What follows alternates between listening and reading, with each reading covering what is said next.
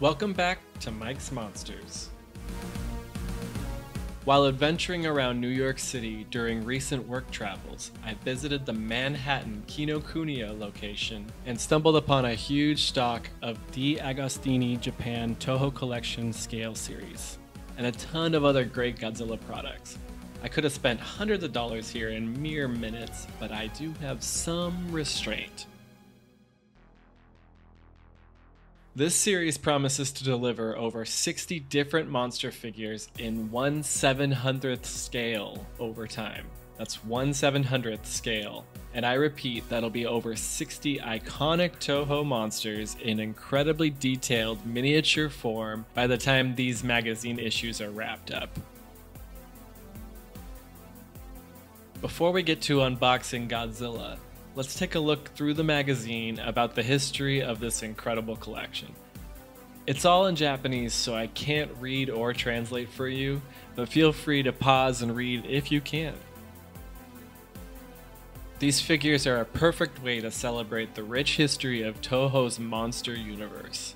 From the colossal Shin Godzilla to the mystifying Mothra larva and the destructive King Ghidorah. You'll likely find all of your favorites from all generations of Godzilla films in this collection. These figures bring a truly unique element to the table. They offer fans a rare opportunity to see the scale between these monsters as officially listed. It's a neat feature because the heights of these kaiju may sometimes not come across completely on screen. This collection, however, accurately portrays the size comparisons. For instance, you can see the contrast between Gigan, officially listed at 65 meters, and Showa King Ghidorah, who stands at 100 meters.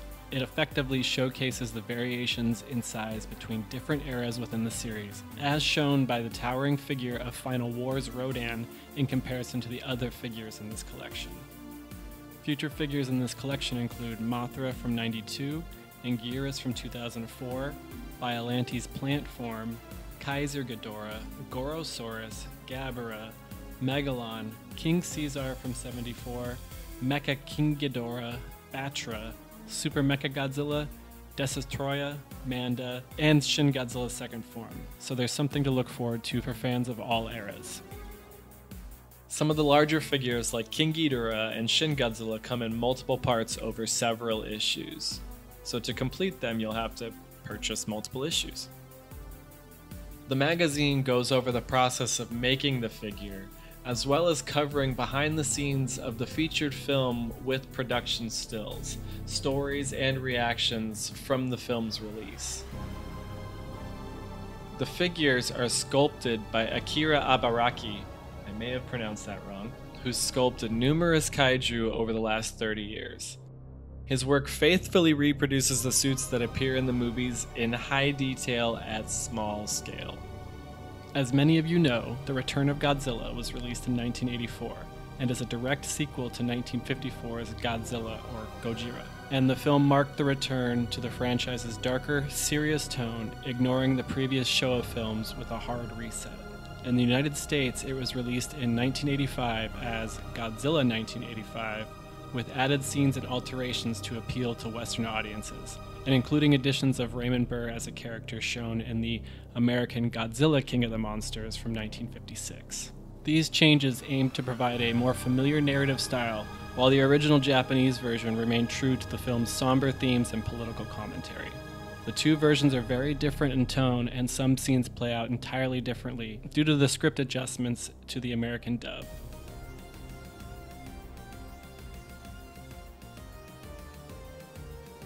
Now let's take a closer look at the Godzilla 1984 figure itself.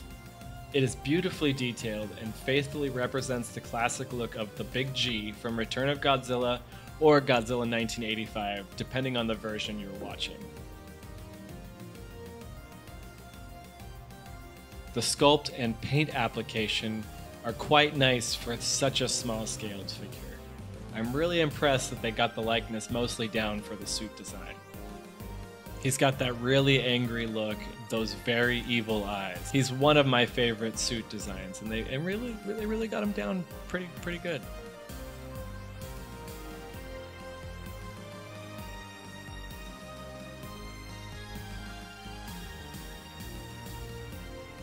Here's how it also scales along with a few of my other Godzilla 1984 figures from my collection.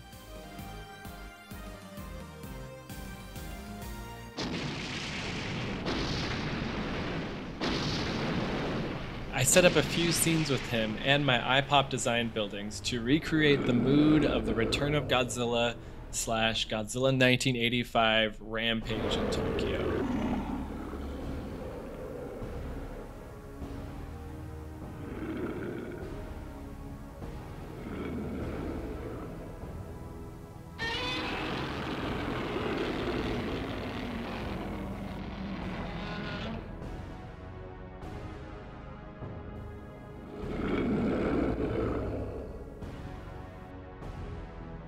If you decide to collect these figures, there are plenty of creative ways to display them. An original display stage set will be sold separately if this is how you prefer to display them. Or if you're like me, just putting them on your shelf along with your other collectibles may be the way to do it.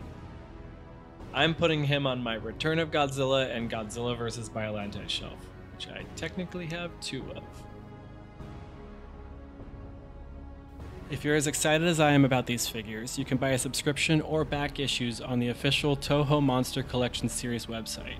Please note that I'm not entirely sure about their shipping situation outside of Japan, so be sure to check the website for more details on international shipping. You can also check eBay as well. I'd seen a few on there right after a quick search.